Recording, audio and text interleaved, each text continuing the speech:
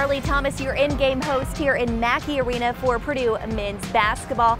I'm joined today by Coach Matt Painter. We are going to go 94 feet today to get you ready for the season. Coach, are you ready? I'm ready. All right, let's start off here. So first of all, our team is looking just a little bit different this season. So coming off that 29-8 record from last season, and then also that Sweet 16 trip as well. Can't forget about that. Yep. So kind of, what is it like this season? What's that transition looking like? Yeah, it's not really that big of a deal. Like you have one team, everybody always looks at that team versus the team the previous year, and you start all over. You know, you just do. You don't leave any stone unturned. Like, you work from a fundamental standpoint.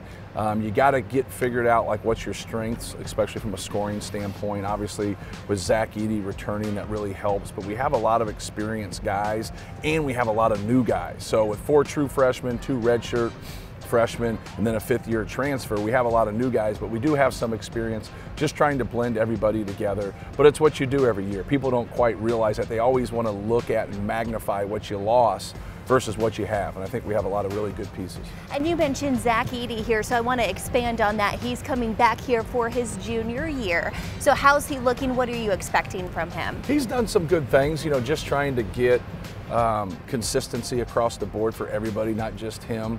But you have some young guys that have never dealt with somebody who's been that big. You get some young guys that have never fed the post before. Like our culture is really a ball screen motion culture, and so like now you just got to get guys working together. But you know, he's a weapon, and one guy's just not going to stop him. So you got to be able to play through those rotations. But he's gotten better every single year. Yeah, and you mentioned some of those new guys as well. So we've got Fletcher Lawyer, and we also have Braden Smith too. Kind of younger, but how are they transitioning into college basketball? They're both doing fine. Obviously, they're getting a lot thrown at them, but it really helps. You know, you come in the summer, you know, you get familiar with your teammates, get familiar with the coaches, the vernacular, things of that nature. But both of those guys have done some really good things, and more than anything, they're just looking forward to playing somebody else. I think our team is tired of really beating up on each other. And Zach Edey, we talked about him coming back, but we've also got a couple of others we want to mention too real quick. We've got Ethan Morton, we've got Mason Gillis, and we also have Braden Newman coming in too. So kind of how are they looking, and what are they going to do with that new role? Yeah, well, that's the experience. You know, those guys have been through it. You know, David Jenkins is you know, a grad transfer, so he has a lot of experience not being here.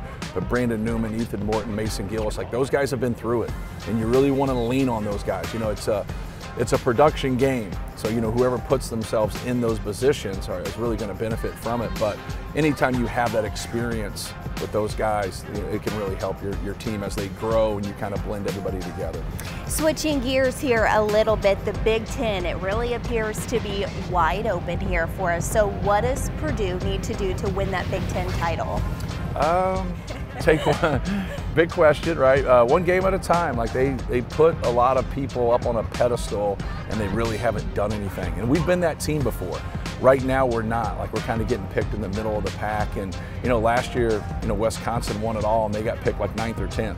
Then they turn around this year and they pick them 9th again. Like that doesn't make a whole lot of sense for the consistency that they've had. So, but it's a new season. You know, you just try to kind of work your way through non-conference. Obviously, you got to build your resume. But no, I feel good about it. Like, your goal every year is to win the Big Ten. Like, there's years people have thought like, hey, Purdue's going to win it. We haven't. And there's years like, they'll be in the middle of the pack. And then we're right there at the end. And so 2019 was kind of one of those years. And you know, I like our pieces. Our young guys got to grow into it, and our old guys have to play like they have that experience. Want to kind of switch it up a little bit here and talk about you here. So Indiana Kitchen, it is really Boilermade, and so are you yourself. You were a Purdue student, Purdue basketball player, and now the coach here. So what is it like to kind of have that Purdue made? Right. Yeah, being at your alma mater is cool. Like, you know, you just never think when you're playing that you'd ever be the coach here. You know, I always thought that Coach Katie was coach forever.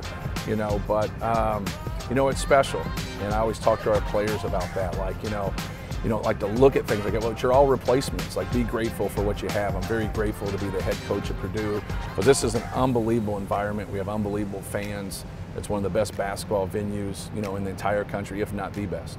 And I want to go off that too real quick. Mackey Arena, where we are right now, I mean, this atmosphere, it is unmatchable. I mean, it's unbelievable. So what are your thoughts going to be here in Mackey Arena for the season? Well, we've had 41 straight sellouts, so you keep getting sellouts, right? You know, keep, you know, adding to it and keep building that.